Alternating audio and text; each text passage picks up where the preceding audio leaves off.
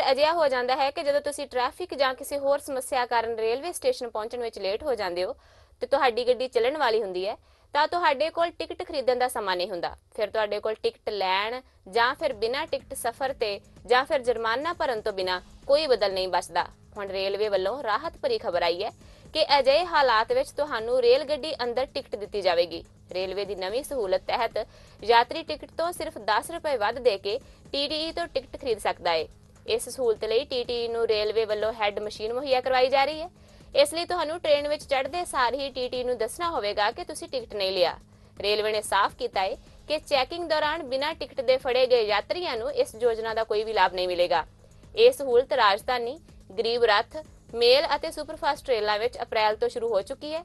ਇਸ ਦੇ ਨਾਲ ਹੀ TTE ਨੂੰ ਪ੍ਰਦਾਨ ਕੀਤੀ ਇਹ ਮਸ਼ੀਨ ਰੇਲਵੇ ਦੇ ਯਾਤਰੀ ਰਿਜ਼ਰਵੇਸ਼ਨ ਸਿਸਟਮ ਨਾਲ ਵੀ ਆਨਲਾਈਨ ਜੁੜੀ ਰਹੇਗੀ।